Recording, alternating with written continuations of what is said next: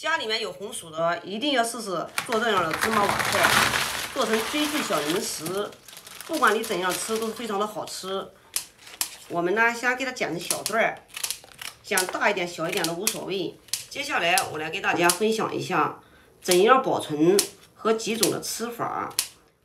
有几个网友留言说，光看着做，没看到怎样去储存、怎样吃。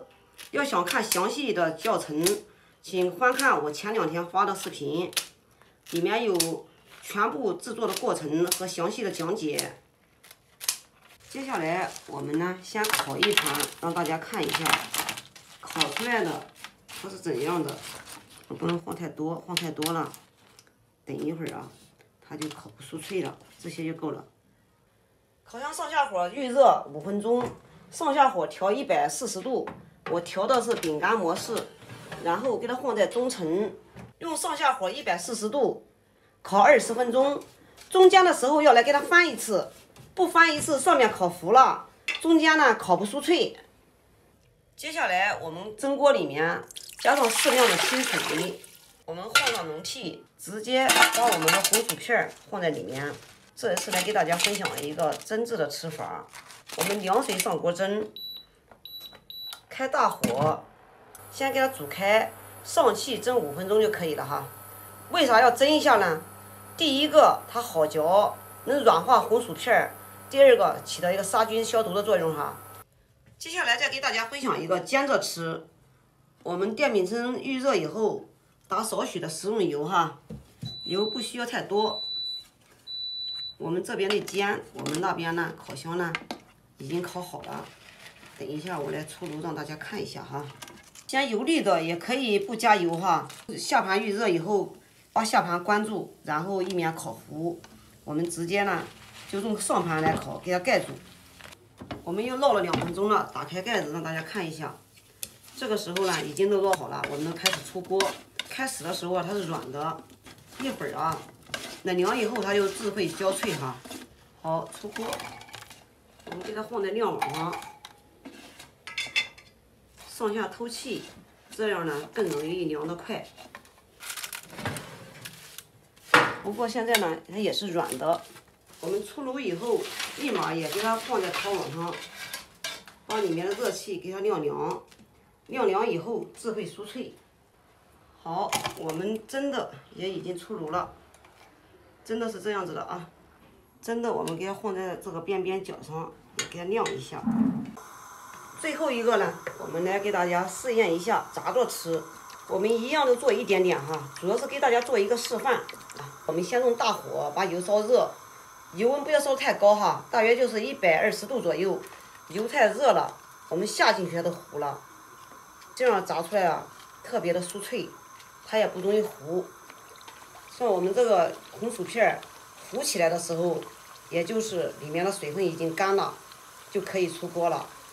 炸出来特别的酥脆，也特别香甜。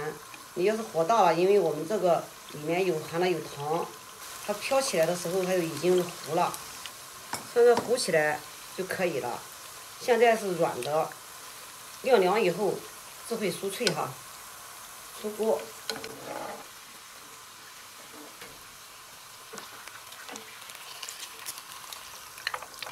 立马也给它放在晾网上晾。这个是油炸的，这边呢是用电饼铛烤的哈。这是第一种，是用蒸锅蒸的。这是软糯的哈，软糯香甜。这一款呢，你就吃饱了它也不会上火，越嚼越香，越嚼越好吃。这一款呢，是我们用电烤箱烤的哈。你看看金黄酥脆，你看。特别的酥脆，一捏都成粉，特别的酥脆哈，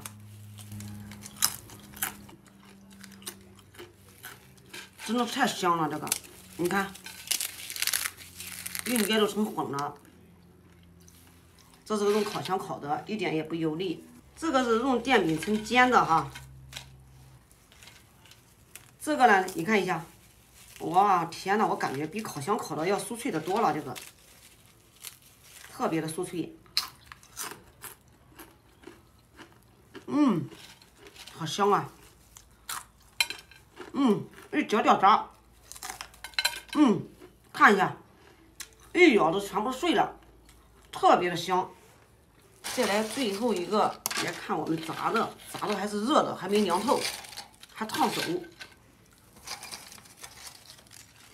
这个是炸的啊，让大家看一下，我捏一下啊，看到没有？炸的更加酥脆，能看清楚吗？没看清楚，我再捏一下啊。你看一下，这个不用我尝的了啊。炸的更加有红薯的味道啊，更加香甜。好吃。一边追剧一边吃个小零食，不管怎么吃都好吃。接下来呢，我来给大家分享一下怎样室温储存1年都不坏。我们准备一个真空制温袋啊，我们先给它放在制温袋里面，前提是我们这个红薯瓦片必须要晒10分干，要干透，不干透的话，你放时间长了会发霉的。然后呢，我们给它压住，一定要把它封紧。然后我们再抽出里面的空气。条件好的可以买真空机啊，一下子它就可以把里面的空气全部抽出。像这样子就可以了。我们就给它放在室温，放1年都不会坏。像这样就是第1种的保存方法。接下来我来给大家分享第2种方法。我们家家户户都会买米，我们把这个米袋子不要扔了，把这个米袋子给它洗干净。